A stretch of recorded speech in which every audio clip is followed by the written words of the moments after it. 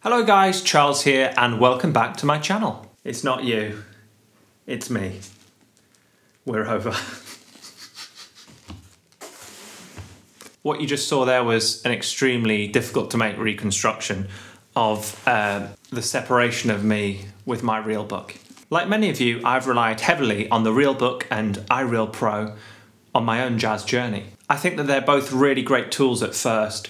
However, it's really important to remember that jazz is an oral tradition and we can often miss the point when we've got our head buried in a chart. We can generate some really impressive and theoretically interesting phrases, but again, they often overlook the point. We are supposed to be relaying a message and a melody, not just running through technical studies. For me, one of the most frustrating things has always been hearing the legends and the greats say that they don't think of changes as they play, they just play. This goes in direct contrast to the way that I've often played even some of the tunes I know the best, where really, when I think about it, all I was really doing is reading off a photographic memory of a chart in my head and seeing the changes as they go by. I wasn't really playing by feel or by ear, I was just hitting the changes. Another frustration which I've encountered a lot is simply forgetting a tune that I thought I had memorized, or when it comes to actually playing it, just playing really badly over it and realizing, oh, I don't know this tune anywhere near as well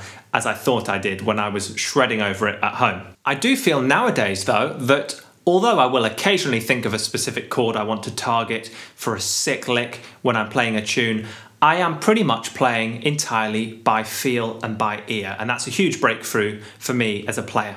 So here are the 10 steps which I recommend you taking to begin to no longer memorize tunes but internalize tunes, and hopefully you too can start to wean yourself off the Realbook and the charts. After all, can you imagine Miles calling 4 and Coltrane saying, just give me 2 seconds, Miles, while I get the iRealPro app up on my phone? Step 1 is to choose the standard well. So it must either be a tune which you really love to keep you motivated, or a tune which you know the people you tend to play with really like and often play. It's one that you're going to need to know well.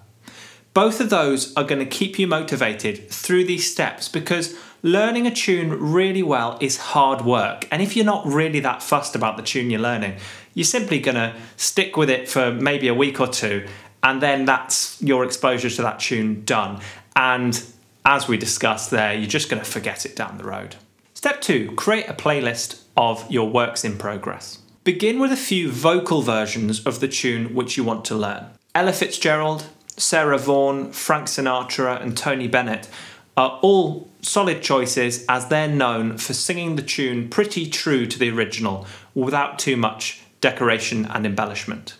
I also go to these guys straight away because learning the lyrics can really be a useful aide-memoire, but also it really gives you a sense of how the melody is supposed to be phrased, as of course we often take sentence structure as a basis for phrasing the melody. Step 3, listen to these vocal versions wherever and whenever you can. Exposure to the melody before you attempt to try and play it on your instrument or study it in any way is so much more important than I ever gave it credit for. To give you a rough time frame, I grew up in a really musical family, and I've been studying music on several different instruments for over 25 years now. And even now, it takes me sometimes 2 to 4 weeks to truly feel I've got a melody stuck in my head. In particular, the longer form through composed ballads or the really intricate and complex bebop heads. So however long it takes me, I want to get the melody in my head to the point where I can sing it with no effort whatsoever, the same way I would be able to sing a nursery rhyme.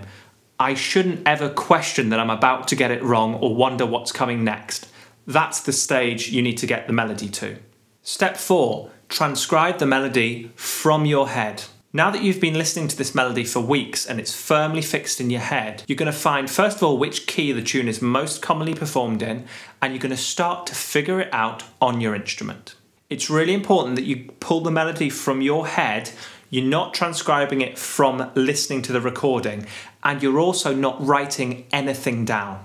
If during this process you realise you don't quite know the melody as well as you thought you did, you've got more listening to do. If you keep working the melody out successfully and then forgetting it on the instrument, coming back to it the next day, you'll be desperate to write it down.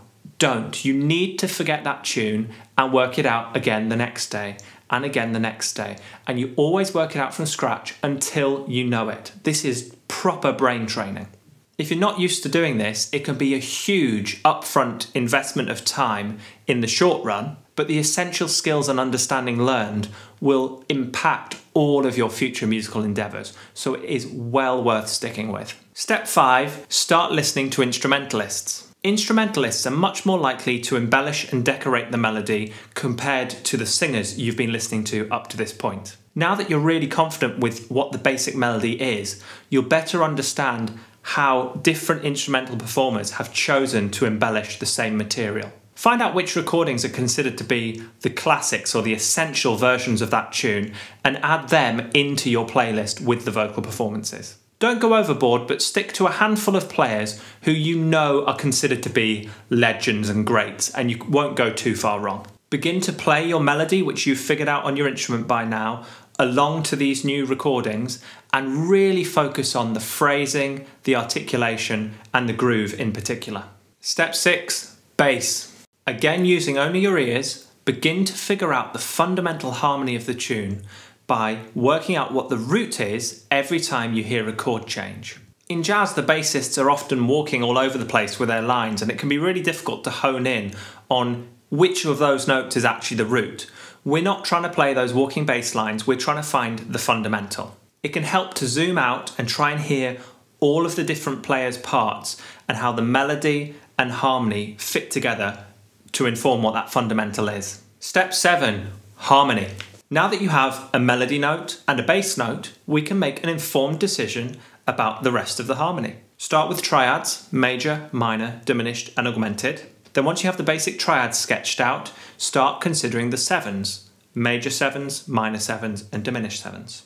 Aim to create a simple chord melody arrangement where the voicings keep the melody on top at all times. Try to analyse why that melody note required that chord type, and you'll be far less likely to forget the changes in the future because you understand why they are the changes. You haven't just been told by an app or a book that they are the changes. Step 8, embellishments. Now that you know the melody and you know the harmony, we can begin to experiment with creating some basic vocabulary. As Peter Bernstein recommends, you should begin by simply embellishing the melody using your ears alone. If it sounds good, it's good. Don't worry about changes or theory. You know this song now, so let your ears be your guide. You're starting to train yourself to play by feel and sound rather than worrying about what the changes are with simple melodic embellishments. This is the first of all the steps so far where I would recommend you begin to jot down some of your embellishments and some of your basic ideas. You're starting to develop your own vocabulary and your own unique sound. This has been groundbreaking for me in my own practice over the last few months, and I've been revisiting standards which I thought I could play, and just seeing how much content there is that I can get out of the melody alone. Jazz improvisation is not about showboating over the chord changes using music theory that you've learned. Someone like me can be very easily accused of doing that too frequently. It's about delivering that message and that melody in the purest way possible to the audience. Another important embellishment exercise is to fill in the gaps at the end of each melodic phrase with a sensible response. You'll hear this all the time in the big band arrangements underneath the singer, where the singer ends their phrase, the pianist or a sax soloist or whoever it is plays a little supportive lick for even just half a bar, but it responds nicely to what came before it. Create and write down a few heads of your own melodic embellishments and responses, and you'll likely have a far greater quantity of really tasteful original vocabulary than you do on any tunes which you've simply been jamming over. Step 9, shed.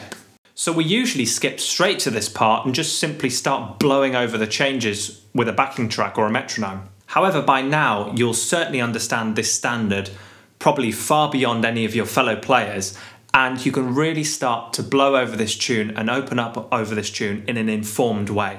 As Brecker recommends, start creating vocabulary for the player you would like to become. using some of the advanced techniques and advanced theoretical concepts that you know. Because you're now so intimate with the workings of the song, you're very likely to create interesting phrases and fragments which are informed by the song itself. Also try transcribing some of your favourite players' lines and licks that you've heard in the recordings you've been listening to and begin to make them your own. Maybe try moving them to a different part of the song and modulate them suitably. Step 10, play. Get out there and play this tune with as many players as you can. As Charlie Parker said, you've got to learn your instrument, then you practice, practice, practice, and then when you finally get up there on the bandstand, simply forget it all and wail. So forget everything you've been working on up to this point, get up there and just play by feel and see what happens. There is no better litmus test than that. Wherever possible, record your performances of the standards you've been working on and analyse them after the fact. Give it a day or two so you can clear your mind of any grumbles that you had and come back to it and analyse it. Compare your recording to the player you would like to become. Think of the difference between what you're hearing on the recording and what you're hearing in your head and let that inform your future practice on this standard. Remember, there is no end point here. You simply listen to how you're currently playing, imagine how you would like to become, and for the rest of your life, you continue that process.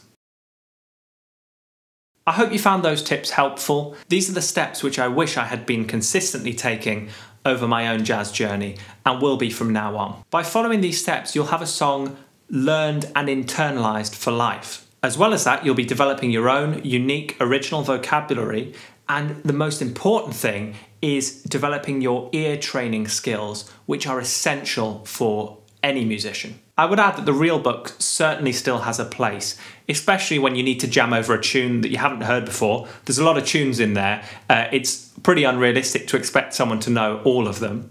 It's also a great tool in lessons when we want to look at a few examples of specific targeted theories or techniques that we find in these tunes. But I no longer consider it an appropriate method by which tunes and changes should be learned. So what do you think? How should the Realbook be effectively used in your opinion? And what methods and tips have you got for internalising standards yourself? There's a few frequent commenters with some great advice who will no doubt comment down below, so make sure you join in down there and see what other tips people are giving. Please do give this video a like, subscribe, ding that notification bell, and share with any of your friends who have been struggling with mastering their standards. And as always, I hope you're all doing very well, getting plenty of practice in, and I very much look forward to seeing you in the next one. Cheers! Roll up, let me embed a story you'll never forget. A drip, drip, we're drowning in debt now. You can't buy your way out.